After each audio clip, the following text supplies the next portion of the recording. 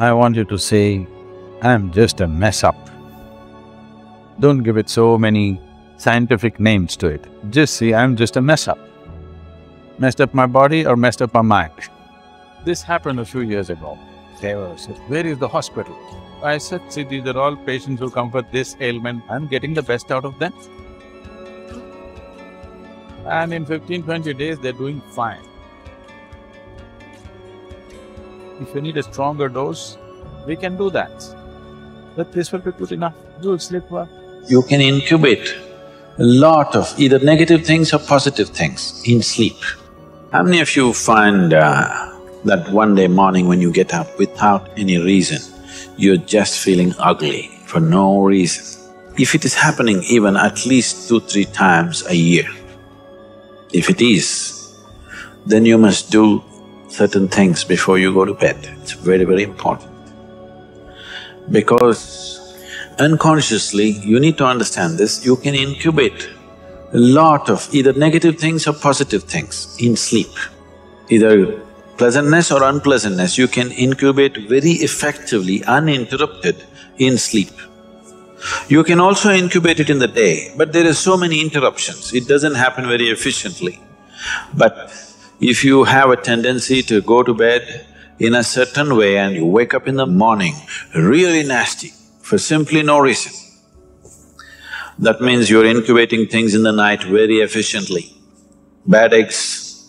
This is not just about psychological disturbances, it can cause major physiological problems over a period of time. It's important that you eliminate these things from your life.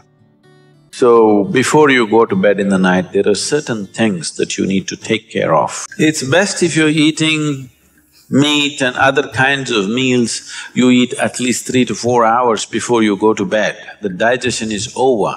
Before going to bed, drink a certain amount of water and go to bed. You will see it gets taken care of just like this. One simple thing can be just a shower. Always to shower before go to bed, it'll make a lot of difference.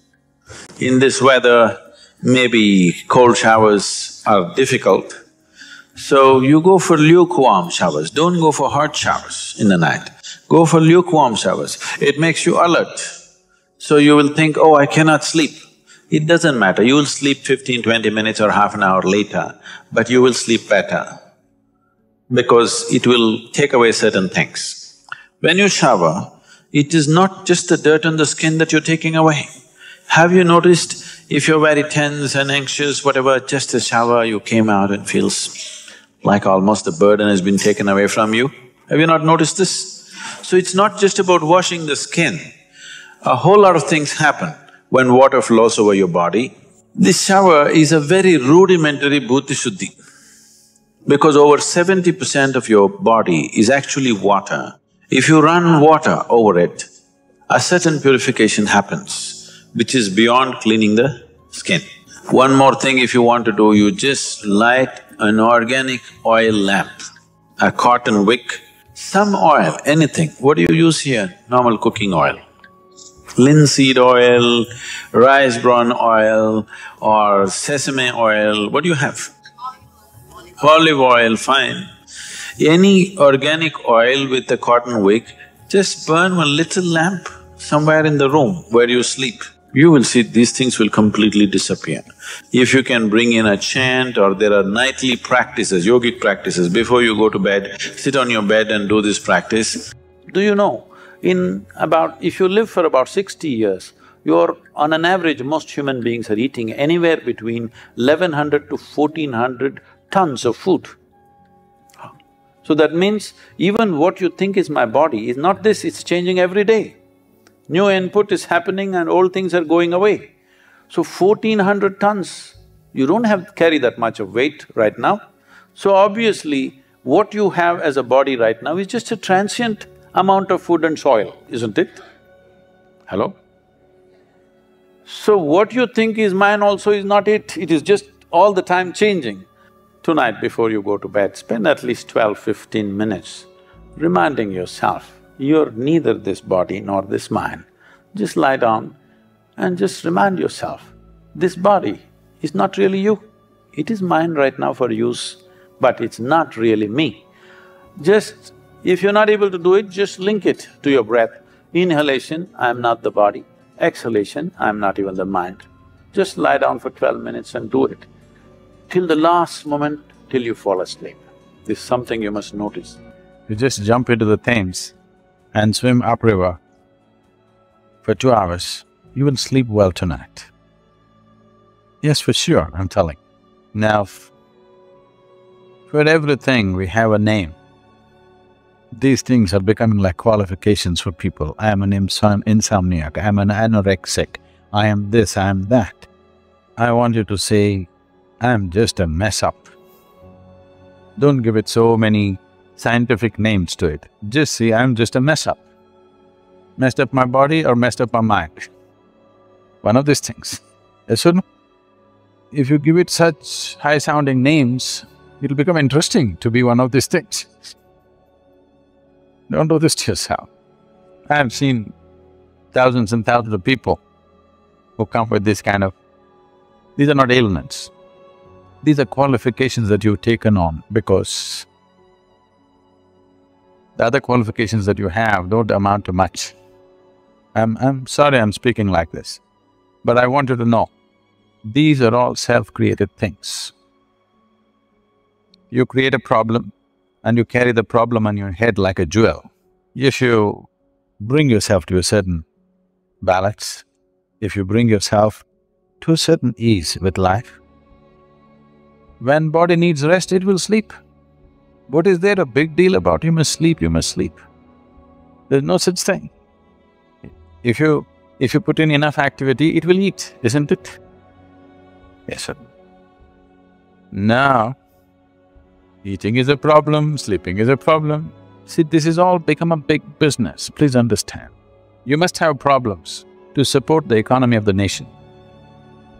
That's one thing you're doing.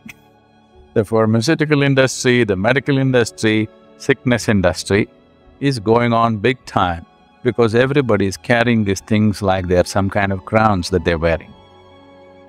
You bring your system to a certain level of ease with involvement, nothing else. There's no treatment for this.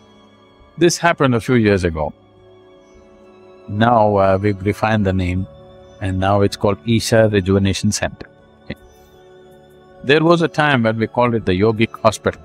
When it was a yogic hospital, when I was directly involved in it, a few doctors from United States came. They wanted to see the yogic hospital because they had seen the case histories, how people have recovered and everything. They came. After the third day in the ashram, the people informed me at the ashram, Sadhguru, these doctors are very angry, they want to leave. I said, what happened? They're asking, where is the yogic hospital? Oh, then I got the point, okay. Then I met this group, said they were like this. Said, where is the hospital? So I said, your idea of a hospital is beds, people lying down on it, 10 people attending to them. That's not my idea of a hospital. I'll take you around, and I took them into the garden and into the fields and said, see, these are all patients who come for this ailment, that ailment, that ailment. I'm getting the best out of them. And you will see in 10-15 days, they will be doing fine. We have given them practices, they wake up at 4:30 in the morning, do 3 hours of sadhana, then do 2 hours of work, then eat one meal, then work, then eat. By the evening, they want to eat whatever is given to them. And night, they fall dead and wake up in the morning. And in 15-20 days, they're doing fine. Because there are some ailments which are infectious in nature. They come from outside.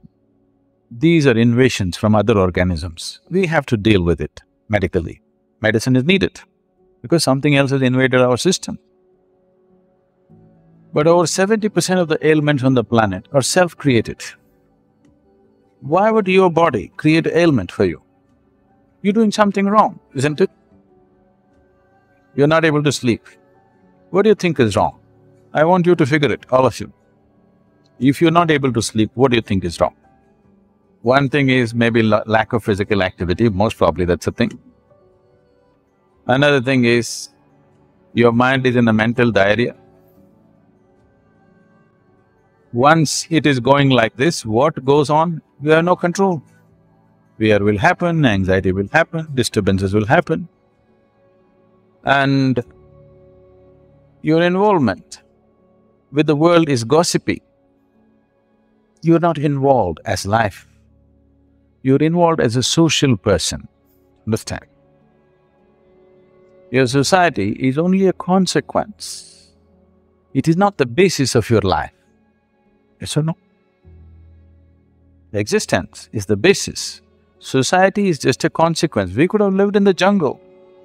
It would be too difficult to organize everything for each individual, so we decided we will live in London. That's all. It's only a consequence of a certain pursuit. It is not the basis of your existence. Right now, society has become the basis of your existence. So you cannot sleep because everybody is running through your mind. You just have to get this back to its natural orientation. Shambhavi Mahamudra is a simple process in that direction. If you need a stronger dose, we can do that. But this will be good enough, you will sleep well.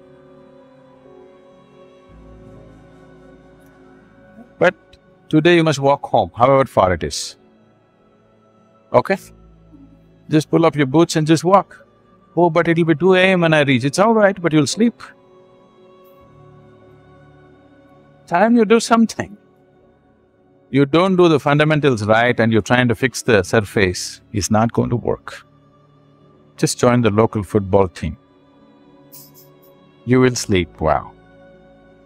People who are working physically, manually on the street, you just see, they'll sit on a truck and sleep off. It doesn't matter how cold it is, how rough it is. Have you seen them? Because they put in enough activity.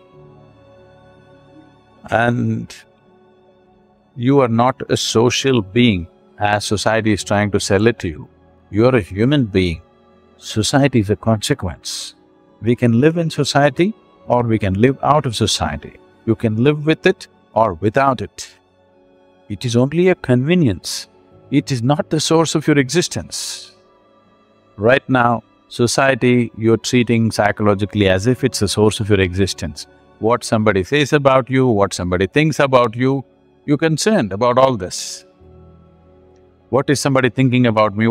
Nobody's thinking about you, they're busy with their own rough stuff.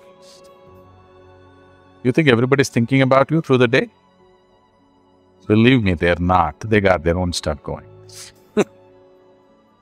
When you close your doors, if you can leave London out and only you go to bed, you will sleep. You want to sleep with London, it doesn't work.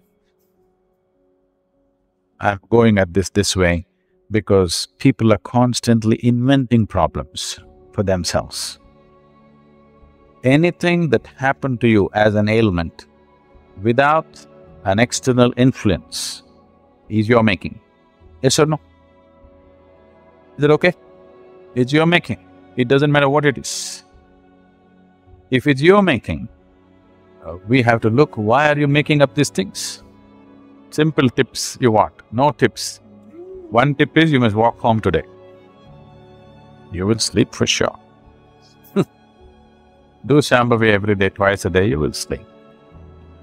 As we conclude this exploration into the realm of sleep, insomnia and anxiety, I want you to remember that every challenge we face has a solution within us.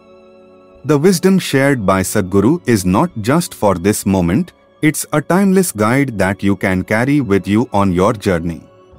Sleep is not merely a physical act, it's a profound aspect of our well-being. As you reflect on the insights provided today, consider incorporating these simple practices into your life. It's a step towards nurturing your own well-being. Remember, our channel is here as a source of guidance and inspiration for you. We delve into various aspects of life, offering valuable perspectives and tools for transformation. So, stay tuned for more enriching content. If you found this video helpful, do give it a thumbs up and share it with others who might benefit from these teachings. Your support helps us reach more people and spread the wisdom. Feel free to leave your thoughts and questions in the comments below. We value your feedback, and it often inspires our future content. Thank you for being part of our community, and we look forward to seeing you again on our channel. Until then, take care, find your peace, and live a life filled with well-being and joy. Namaskaram.